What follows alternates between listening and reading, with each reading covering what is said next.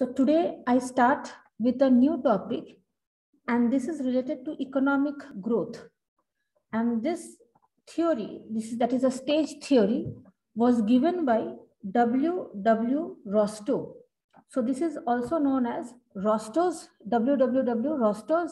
stage theory of economic growth. Now, here the stage theory of economic growth or the stage theory of regional development, because when there will be regional development, there will be economic development. So the stage theory of regional development, what is this theory? In very short, according to this theory, that economic development is a process of what? Transformation, and that transformation does not occur suddenly, just spot of the moment. It occurs through certain successive stages. We will see about the stages. And the proponents of this theory, they believe that this regular or normal sequence of stages of growth, that every economy has to go through a regular or normal sequence of stage of growth. The stages of growth, that is the stages of economic growth, is not sudden. According to them, there are certain successive stages, and through these regular or normal stages of growth, the economy of a nation or the economy of a region develops or matures itself. So Rostow, he was an American economic historian, and he distinguished, we have been hearing about successive stages. So he distinguished 5 stages of growth. So according to him, there are 5 stages of growth, and on the basis of these 5 stages, or the countries, they will be experiencing these 5 stages of growth to reach to the ultimate stage, that is the ultimate developed stage. So according to the stage theory, the economic development, it occurs through certain stages, and there are normal or regular sequence of stages. It is not that a country starting from stage 1 will directly go to stage 5. There is a regular or normal sequence of stage of growth. So it happens successively, one by one. And the various countries, they go through these development process. And these are the various stages. We will see about the stages in details. Now there are certain assumptions. What are the various assumptions? The assumptions are, first of all, the capital investment. According to Rostow, the development requires certain substantial investment in capital. Without capital investment, there can be no such development. Second is that for the economies of LDCs, what is LDCs? That is low developed countries. So for the economies of LDCs, or for the LDCs to grow, what is the right condition is that the right conditions of investment has to be created. Because if the conditions of investment is not created for the LDCs, that is low developed countries, then that country will still be in the stage 1 or stage 2. Once the right conditions of investments are created, then only it can go through the successive stages. Next is that if the stage 2 has been reached, that is if the stage 2 has been reached, if this stage has been reached, then over here, if there is proper investment, if like over here you are seeing that for the LDC, supposing it's stage 2, this is for a low developed country, then you have to provide proper investment. If only you provide proper investment, then that country or that economy can go up to the further stages. Now, if this stage has been reached, if at least stage 2 has been reached, then if there is proper investment, then that will lead to rapid growth. If aid is given, that is if various economic aid is given, or FDI, that is foreign direct investment, occurs as stage 3, then the economy at least needs to have reached stage 2. So what is in short? In short, it is that an economy will have to go through successive stages. So it is not that in stage 1 you can give any investment injections of investment. You can give that only when it has come to stage 2. And if there is more aid or investment occurs in stage 3, then obviously that country, that economy must have already reached stage 2. Now let us see the various stages. What are the various stages that he spoke about? First of all, this model, that is Rostow's model, he asserted that all the countries, they have a linear spectrum and they climb upward from here, from stage 1 till stage 5. So they have a linear pattern. So they will be climbing from each stage, from stage 1, stage 2, stage 3, 4 and 5. So there is a linear pattern as they will climb up. So first of all is this traditional society, that is the basic stage, that is the stage 1. And what are the various characteristics? Over here you see the various characteristics of this stage 1. So in this stage, the society, the traditional society, here we see mainly a subsistent agricultural based economy or primary economy we see over here with intensive labor. Here there is no scientific approach. That is the population, they do not have any perspective to the outside world or technology. So it is a very, you can say, underdeveloped kind of a society, underdeveloped kind of an economy, which is based on subsistent agricultural economy. Subsistent agricultural economy where there is low level of trading, because when you have only agriculture as an economy, then what will you trade? You can only barter your agricultural produce, maybe rice with wheat, but there is nothing you can trade. And there is no scientific approach. So this is a very basic, underdeveloped kind of a society. Next comes the preconditions for takeoff. Now in this stage, the society becomes much more developed than the stage 1, not very much developed than stage 1.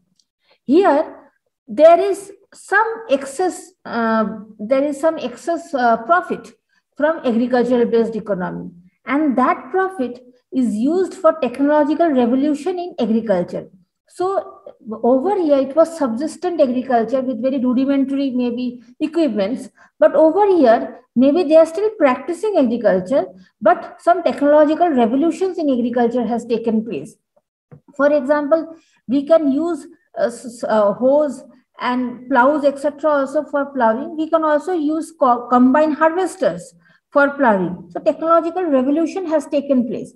So the society here, because much more funds starts coming, maybe from technological revolution. So what happens? The agriculture, more produce is occurring. With more produce that is being sold, so excess money is being generating. So with that excess money, that is invested in some basic manufacturing activities. And in this society, the approach over here in the earlier one, it was a very regional kind of an approach, only with that place, related only with that place. But over here, the approach has taken place into a more national or international outlook. So here, because of diversification in agriculture, because of technological revolution in agriculture, that produce is being sold maybe to other nations also, or maybe within the nation among the other states also. So that is a precondition. As more trading will develop, more money will be coming in. As more money will be coming in, there will be more money for investment. So let us see what is the third stage. The third stage, Rostow describes this stage as the short period of intensive growth. So this is a short term period. So in this term, what happens? Because some excess money has been generated from here because of diversification of agriculture, because of technological revolution, the quantity and the quality of agriculture rises, and because that can be sold outside. So the money is being generated, profit is being generated, which is again invested for industrialization. Till here, we are not seeing major industrialization. Here, there is almost no industrialization. Here, only manufacturing just starts, develops. But here, industrialization begins to occur. And when industrialization begins to occur, that results in what? The workers and institutions they are concentrated now around these industrial sectors. So you see separate industrial zones develop. As industrialization develops, so the workers and the various firms as they develop, so the workers will be coming to these industrial firms, etc. So industrial zones will develop. When industrialization develops, that will result into the rate productive investment. So more investment will occur, more money will be flowing from between these regions. So that again, because of these, more manufacturing sectors will be developed. So over here, that you are seeing primary activity, here the development of the secondary activity, here secondary activity fully develops in this stage. So that is called the take-off stage. It is almost like the flight. In the flight, the takeoff, when it is taking off, it is becoming airborne. So similarly, this is now that economy is taking off. So the economy, which was in the traditional society, now it is becoming like it is developing, it is becoming airborne. So this is a industrialization developed. So here we don't see agriculture, focus on agriculture. Here we see focus on more the secondary sector, because the secondary sector is and the tertiary sector is most important for the economy. That actually results in the economic development of a region. Next, the fourth stage is a drive to maturity. So in the drive to maturity, this was a short period, but this drive to maturity, this takes a long, prolonged period of time. And what happens during this prolonged period of time? Here industrialization has occurred. Here more and more manufacturing sector has developed. Here industrial zones have developed. Investments have developed. More production has occurred. More profit has occurred. So the income has also obviously increased in this particular take-off stage. With more increase in income, more increase in the per capita income, with more increase in money being flown inside that region where there was no money earlier. So with more of this, what happens? Obviously, the standard of living of the people residing in that zone obviously rises. Now, when industrialization has occurred, manufacturing has occurred, there is more money flowing. When standard of living rises, then obviously use of technology also increases, which is directly opposite to over here. There was no technology over here, no scientific approach. But here, use of technology increases. And with that, the economy also becomes diversified. We are seeing over here, the both here maybe there were the unskilled laborers were more over here. But here, both the skilled and the unskilled workforce rises. Human resource becomes more qualitative in this place. So as a result of all this, urbanization also rises. We have seen over here industrialization occurring. Here we see urbanization or the degree of urbanization rises. With degree of urbanization, standard of living rises, technology use rises, etc. Next, the last is the age of high mass consumption. So Rostow, he believed that the Western countries, particularly the capitalist countries, or more important, US, according to Rostow, US has reached this stage, that is the stage of high mass consumption.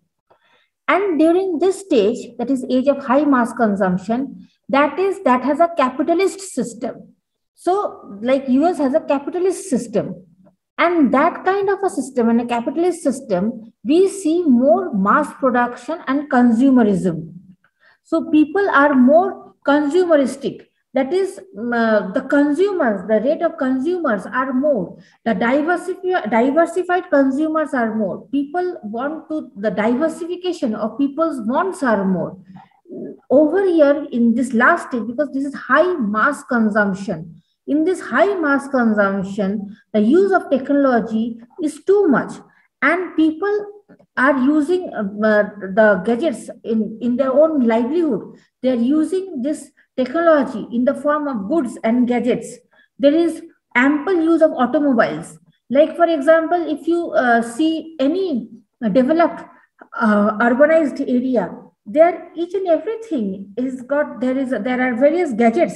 Right from getting up in the morning, there are various gadgets which they are using, or for the example, if even we are using. So there are various gadgets. So this is the age of high mass consumption, which is almost which is totally different from this traditional society where there was more emphasis on agricultural based economy, where there was no money being flown in the society.